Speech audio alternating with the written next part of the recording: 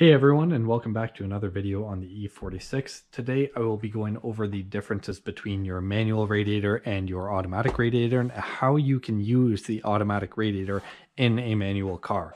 I have damaged my manual radiator in my accident, so I will have to be using the automatic radiator out of my parts car. That's why I'm going over this video. First thing to note, the automatics use a mechanical fan off the engine, whereas the manuals use an electric fan mounted to the radiator. So instead of a fan here, we've got a shroud, and then we've got the electric fan here. And then the automatics also use an auxiliary electric fan mounted to the crossbar. We're not going to have to worry about that because we've got these out of the car.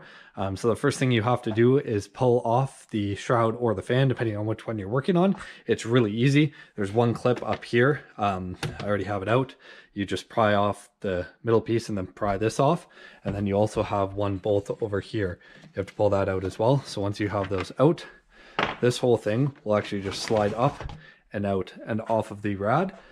It is the same thing with the automatic. It's just a shroud instead of an entire fan.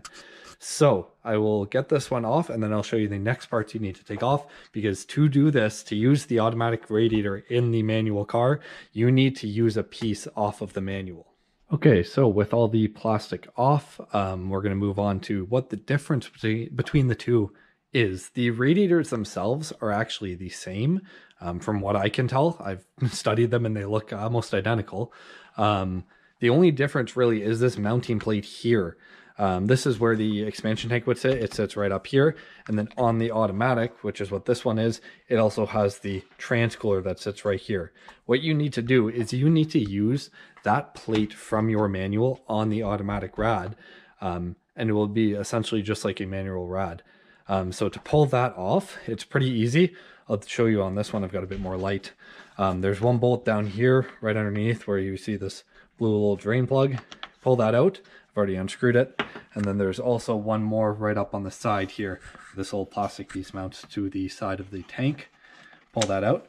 And then you have to pry it up because there's a little O-ring here that kind of holds this in place. So mine's already come apart, so it's really easy. So you just have to pry this up out of its place, and then you can slide the whole thing up.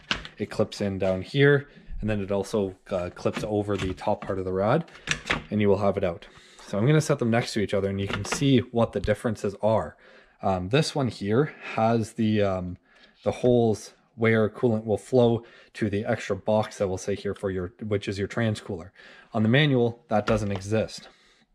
So it's just kind of plastic. So what you have to do, you pull this off your automatic, take this, it slides in and mounts just the same way as it does on that one because they are the same rod. And then you're almost done. The only other thing you need to use is the drain plug. I will show you the difference between the drain plugs. This one here on the automatic is just a small little plug, whereas the manual one, pull it out, has a shaft on it with a seal. What that does is, I'm actually dripping coolant everywhere now, but what that does, that seal, here, let me just stop the coolant flow in there, is this hole on the automatic rad would flow, without this drain plug, it would flow coolant out towards where the transcooler sits.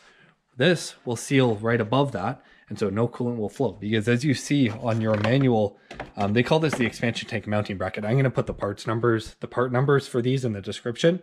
You can see there's a hole there, and so if this wasn't there, if you didn't have this shaft on here, it would just leak coolant out here constantly because it's open. So that's all it really is. So like you'll see if I were to pull this off, pull that off. Here, I've now pulled off the automatic mounting plate. This slides in and mounts in the same position. You just make sure like your little clips are in the right plastic spots. The top is clipped on, and your both holes and everything lined up. It takes a second to line it all up, but it ends up being in the same position where this goes into the same hole. And what that drain plug will do is it's going to actually pull out this one. This is going to seal it above that hole. And so when you actually do drain the coolant on your manual, when you have the manual mounting plate on here, the coolant will actually come out of here. But yeah, that's about it. I also looked up, as I said, I'm going to put the part numbers for this, the part number for this in the description. I also looked up the expansion tanks because they do look slightly different on mine.